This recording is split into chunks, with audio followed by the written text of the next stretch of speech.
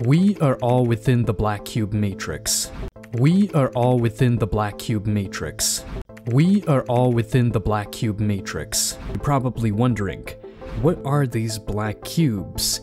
What do they symbolize? Why are they in every major city around the world? I'm here to tell you that this black cube represents the cube of Saturn, the very cube found on the North Pole of Saturn. The truth is far stranger than you might believe.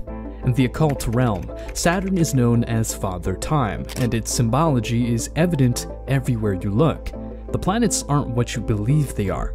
They're not what you've been told. Behind these 7 energies that we call planets, there lies a far deeper meaning. The elites in power seem to worship Saturn, given that their symbols are pervasive. Take Michael Jackson's album cover, for instance. It features the word escape set against Saturn's rings. What do you think he's trying to tell us?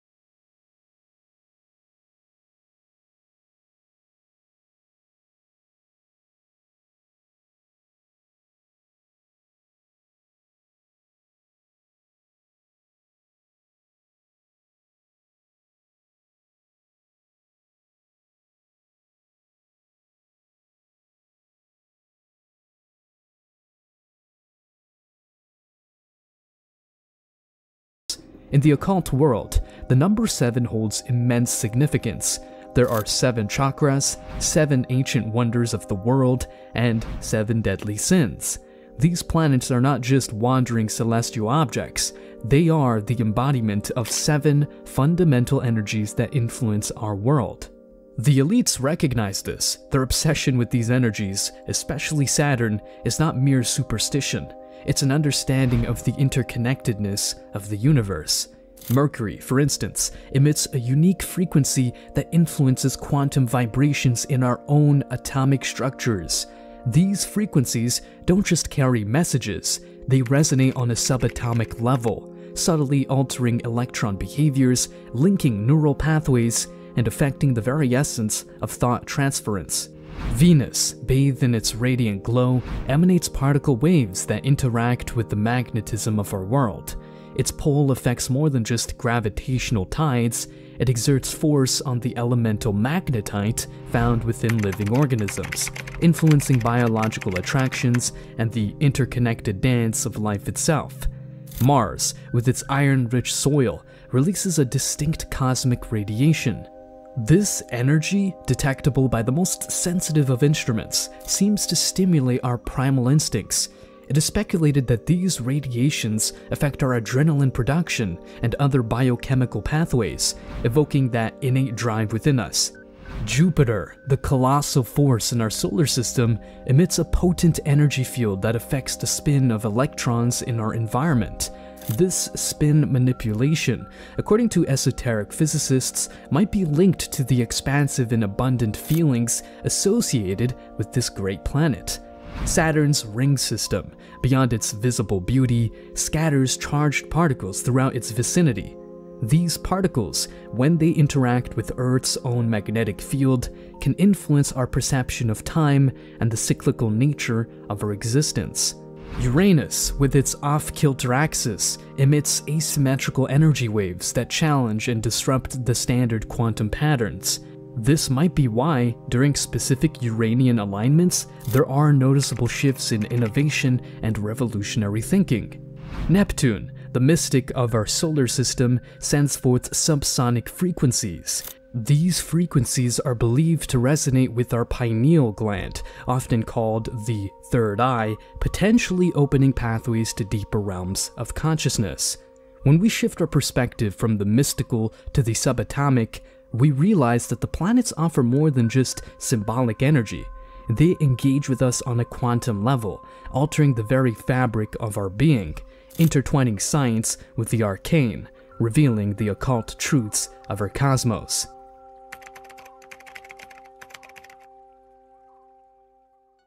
There's an ancient saying, as above, so below. This age-old principle, echoing through the corridors of Hermetic traditions, encapsulates the idea that our vast cosmos with its myriad patterns mirrors the intricate events on Earth.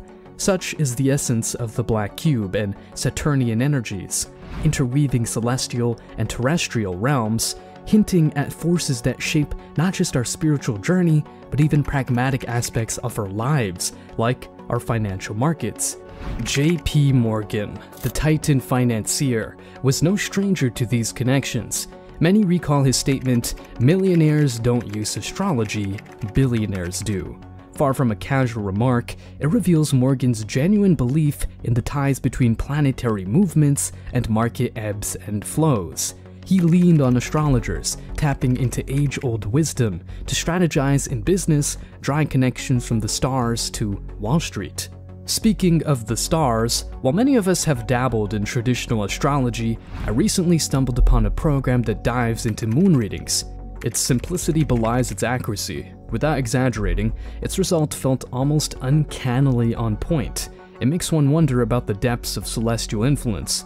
Now, Raymond Merriman, a stalwart in financial astrology today, brings ancient practices to contemporary tables. With an impressive career spanning decades, Merriman's work bridges the celestial with the economic, gaining nods of respect even from skeptics.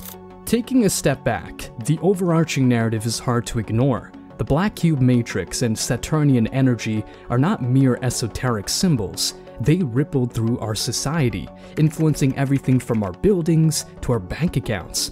Morgan's legacy is proof that some elite figures don't just understand these connections, they harness them.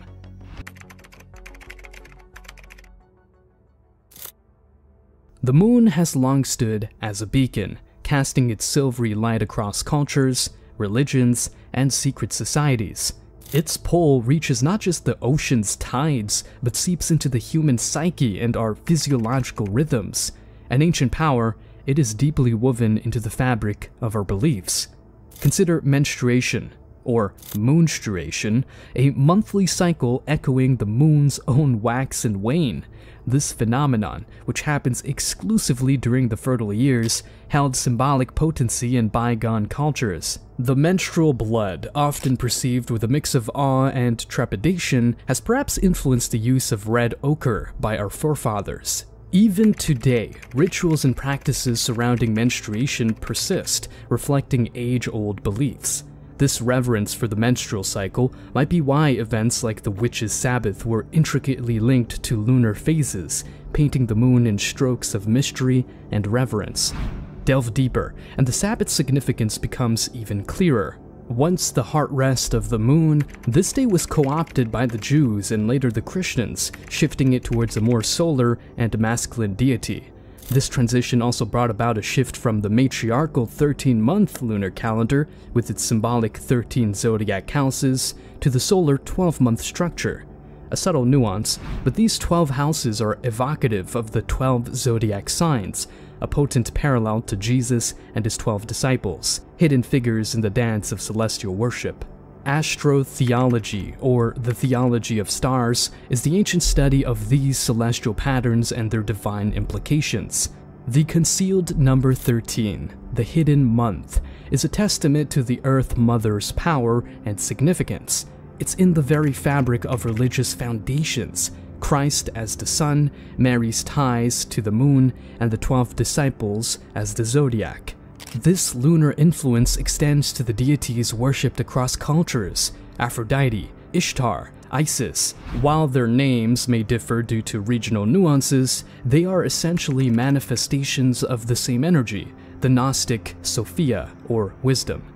Secret societies have been the guardians of these lunar secrets, sheltering them through ages, even as they skirmished or assimilated with dominant solar cults. The profound impact of the moon on human psychology and physiology isn't just the stuff of legends. Terms like lunatic, drawn from the moon, underscore this connection. Historical data reveals patterns linked to lunar cycles, higher incidence of kleptomania, arson, and even driving mishaps during full moons. Rituals such as the Jewish Passover and the Christian Easter are scheduled around lunar events, hinting at the moon's profound influence on our traditions. Intriguingly, the lunar cycle also appears to have sway over births. A 1948 to 1957 New York study of 500,000 births indicated more births during a waning moon. Even in remote Germany, births seemed to align with high tides as the moon passed overhead. Eugen Jonas in the 1960s delved into the lunar influences on ovulation, boosting contraception's effectiveness astonishingly. However, it isn't just humans that are impacted. Frank Brown's groundbreaking research unveiled that creatures ranging from oysters to rats are governed by lunar cycles. Despite initial skepticism from the scientific community, Brown's findings illuminated the omnipresent lunar influence on Earth's inhabitants. In the dance of cosmic bodies, the ancients discerned gods shaping their destinies. Today, as we unravel the moon's mysteries, we find a tapestry of secrets where each thread holds a story of reverence, power, and balance.